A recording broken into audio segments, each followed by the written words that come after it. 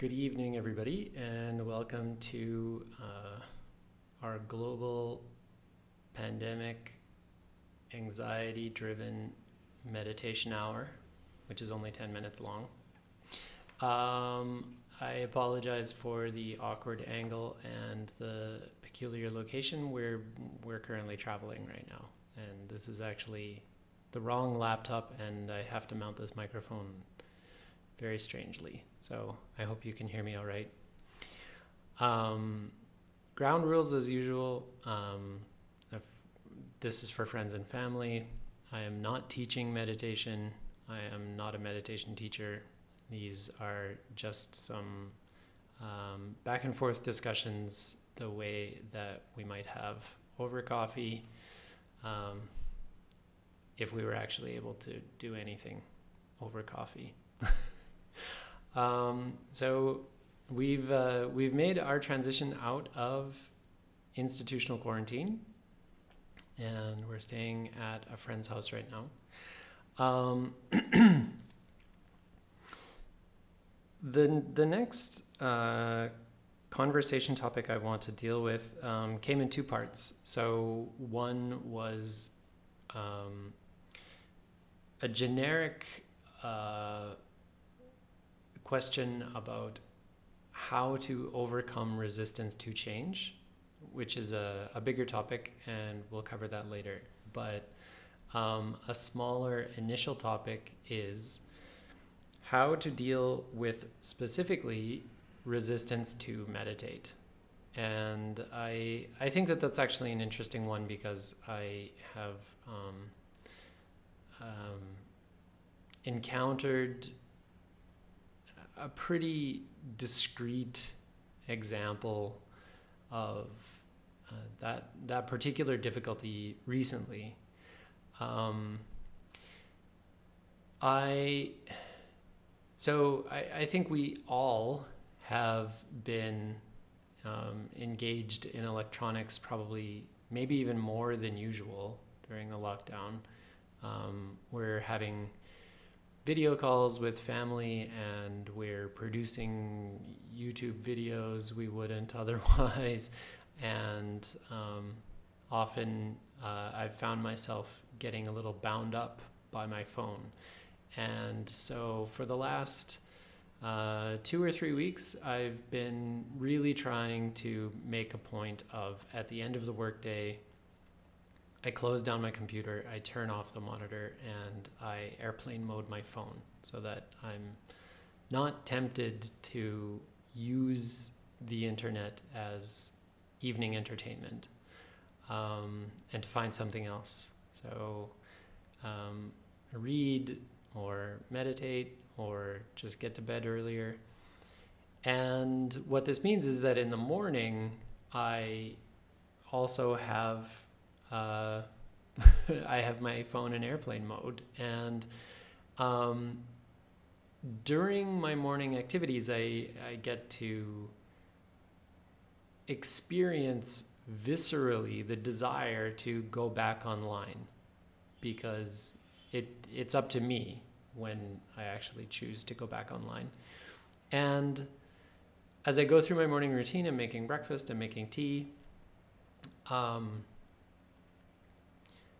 I can really feel it, like internally, like physically, like a sensation, that I want to go on the internet and do whatever it is that I do there. I mean, it's really mundane. Check your email, get rid of some spam, clear out all your notifications on a dozen different chat platforms, whether it's WhatsApp or Telegram or Slack or whatever. And it's this impulse that I was really noticing a couple of weeks ago, which was that it's an impulse to do something. And I think that a lot of people tend to put meditation practice in the same bucket as getting exercise and cooking a healthy meal and things like that, which is understandable, but it's slightly different in one respect. And that respect is that meditation is inherently, to some extent, doing nothing. So when you're meditating, you are not talking to your family. You are not watching TV. You are not checking your phone. You are not reading a book. You're not reading a magazine. You're not going out for a walk. You're not doing anything actively. You're not doing anything externally. And on its own, it does look kind of like you're doing something. You go and you sit down somewhere, and then you start meditating, and then at some point you're done meditating, and then you get up. And the time that you spent sitting down doing that activity it's scheduled into blocks like everything else in your day. So you have time for breakfast, and you have time for work, and you have time for exercise and whatever else. And in this respect, I compare resistance to meditating to addiction to cigarettes. So the question, how do I deal with resistance to meditate, is kind of like the question, how do I stop smoking? And the answer ultimately is, it always is. No matter how you quit smoking, the answer is don't. You just don't do that, right? There's an activity that you feel you have an impulse to do, right? But that impulse is totally internal. There's nothing in the outside world which is causing you to smoke. And so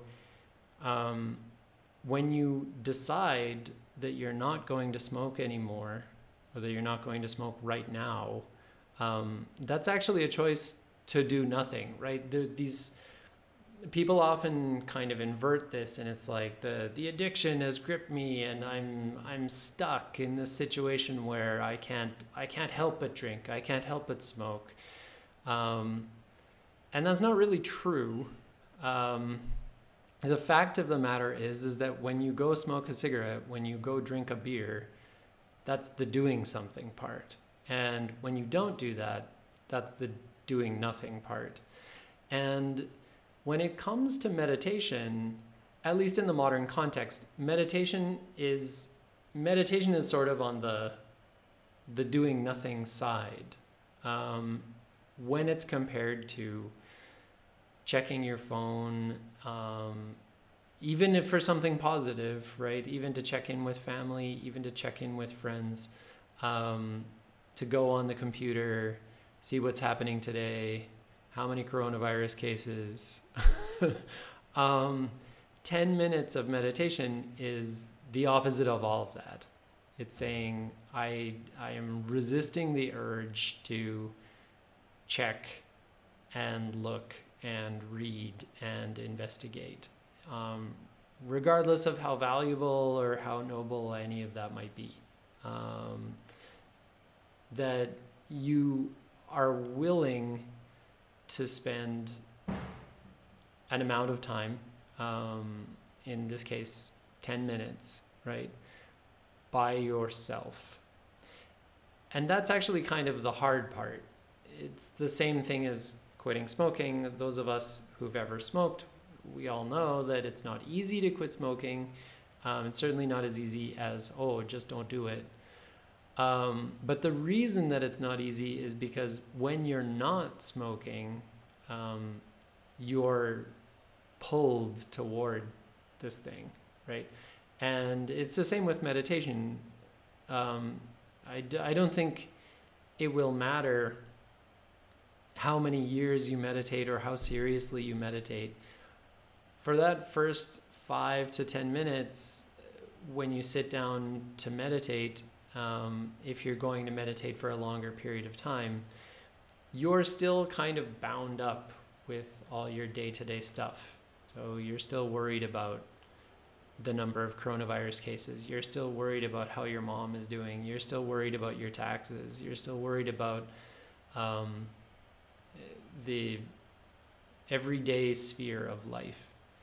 And that's perfectly normal, but it's interesting to watch in the same way that it's interesting to sit there and make breakfast and have the phone beside you, but you're not paying attention to the phone. And you feel yourself wanting to get the phone, to turn it out of airplane mode and see what's going on the internet in the world. When you sit down to meditate, everything is your phone, right? The entire universe is a set of interesting things. And at the bottom end of the spectrum, you have your fears and anxieties and sadness and all sorts of other emotional hurdles, obsessions. And on the high end of the spectrum, you have good stuff, right? You have ideas and you have a mission and you have a goal in mind and you have all sorts of interesting things that you want to do, and you have a present that you want to give someone, and you have something nice that you want to say to somebody, and that's still the phone, actually. So it's everything that is not you, right? That's kind of pulling you out, that wants your attention. And so if you sit down with your breath for 10 minutes, you will find that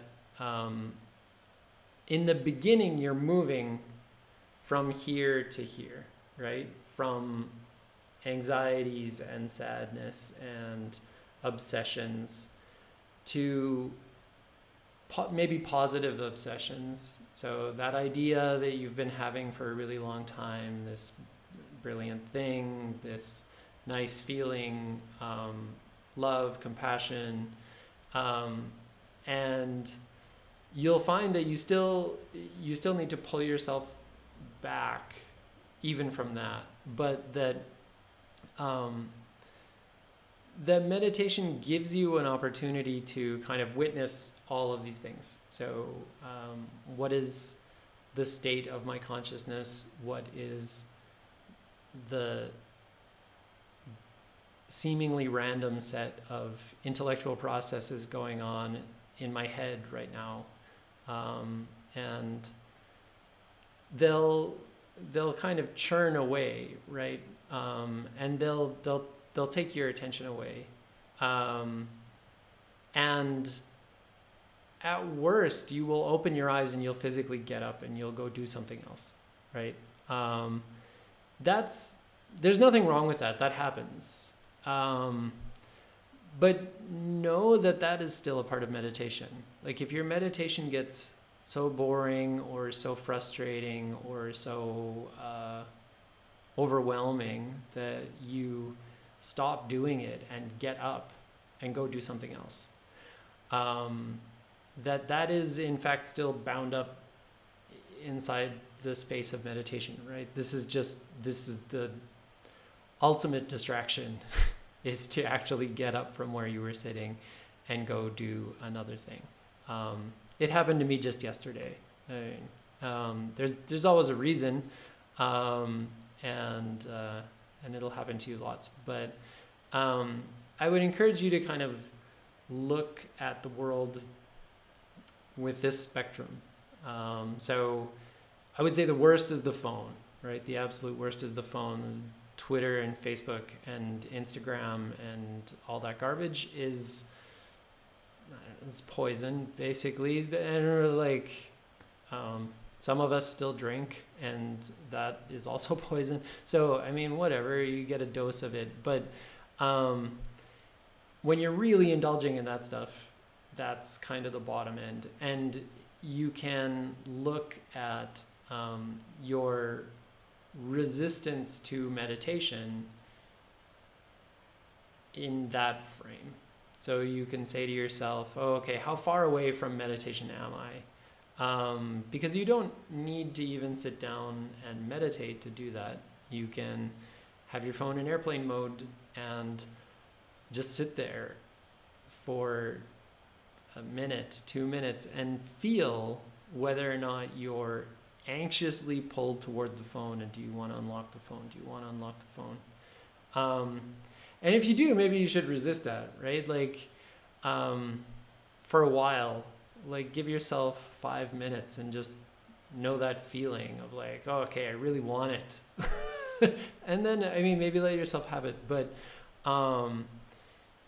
it's a good counterpoint. And then when you do choose to sit down and meditate, then you can frame that on the other side. So you can say, oh, okay, this is nothing, right? This is no family. This is no phone. This is no ideas. This is no philosophy. This is no work. This is no play. It's none of these things. It has nothing to do with any of these things. As long as it's anapana, it's the breath, right? The fact of the matter is, oh, I'm alive. Like, there's not, on the surface, there's nothing more interesting than that about it. It's totally boring. It's entirely banal. And then once you start dissolving the breath and seeing what's inside, it becomes interesting, okay? And then it becomes its own set of distractions. That's fine. But ultimately, it's just this really simple, basic exploration of your own body. But in terms of the external sphere, it's nothing at all by way of comparison, right? A newborn baby understands its own breath. It can feel its own breath, right? That's kind of the one sense it has even before it can see or hear anything, before it has any capacity for recognition. This like droning rhythm is with it. And so that is, I've gone on way too long here. That's kind of the spectrum that I would draw out.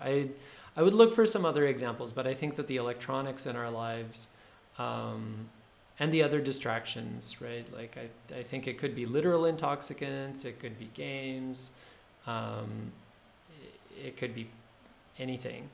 That you can look at those things, positive or negative, right? Both, and compare and contrast them to the nothing of meditation, and then see how much of an impulse you have to do those other things, and then try not doing them, which is all that meditation is, in this framework that we've laid out today. Okay, sorry, that was much longer than I meant for it to be. It's probably the heat. Jammu is much hotter than Himachal Pradesh. Okay, I have a timer here. For those of you who are working on your own, we'll see you. Goodbye. I hope you do actually meditate for 10 minutes on your own or longer. And for everyone else, we'll start 10 minutes now.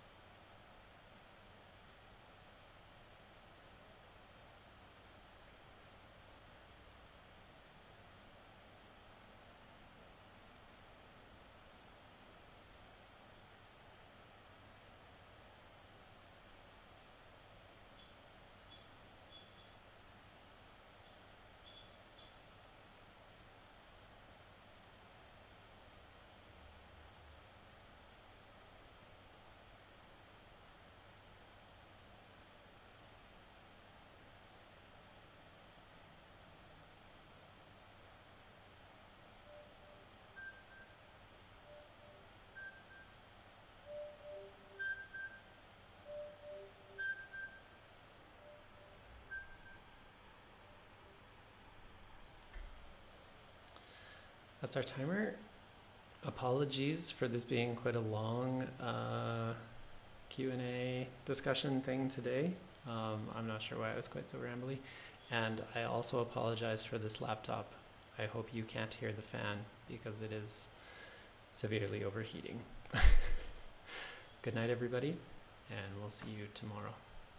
Bye.